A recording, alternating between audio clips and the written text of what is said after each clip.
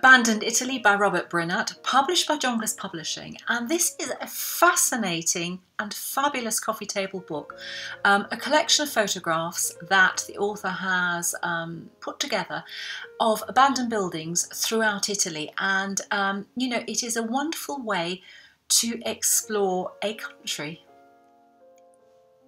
There are villas, there are castelli, factories, cinemas, theatres that just from almost one day to the next have closed their doors and they have been abandoned. So I was left feeling actually quite sad, and I would love to know what Robin Brinaert actually felt going through all these abandoned buildings. He says, you know, it was away from the hustle and bustle of everyday life.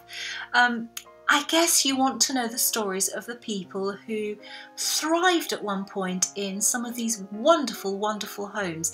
I mean, why they have been abandoned is a big, big question, and I guess money, you know, is behind a lot of them. I think some of the issues that the Italians have had, you know, there's been sort of fraudulent accounting that has caused the demise of some of these buildings. You know, people have actually wanted to invest money, but, you know, some of these big buildings take a lot of money and would take a huge amount of funds to bring them back to any sense of life. He specifies at the back of the book that for most of these buildings you would actually need permission, and I just think you can't bowl up, because a lot of them are in such a state of disrepair that you would risk life and limb visiting. He's also kind of kept them off the map because he's kind of given them, you know, Villa C, he's just given them names of the alphabet to keep them private and away from prying eyes. But some of them do have their full name. There is, for example, the structure that housed the filming of Pinocchio, and so some of the cinematic features are still there intact. You have chapels that still have their statues.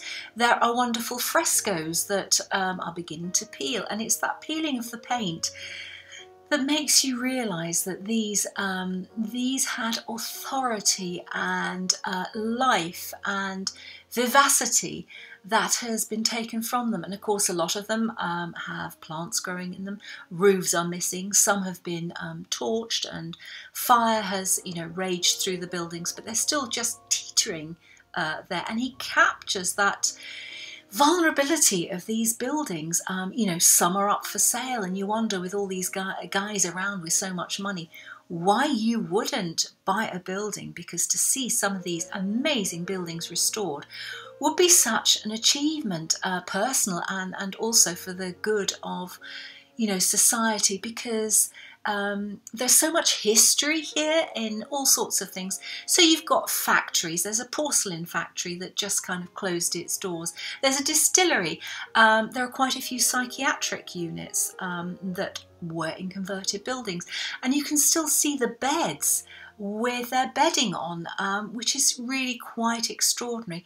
One or two buildings are, you know, the owner left from one day to the next, and they're personal, you know, there's a picture of a chest of drawers with things hanging out of it, and so there's obviously a sort of a peering into personal lives that feels quite private, and it almost feels as though you're peering on someone else's life they've just left, but obviously there are cobwebs, and you know, the roofs aren't in great shape. So it's a really interesting book, and particularly for anyone who really, really loves Italy. So I really recommend picking up a copy of Abandoned Italy, and it's a particularly good present for anyone who really, really loves architecture and Italy.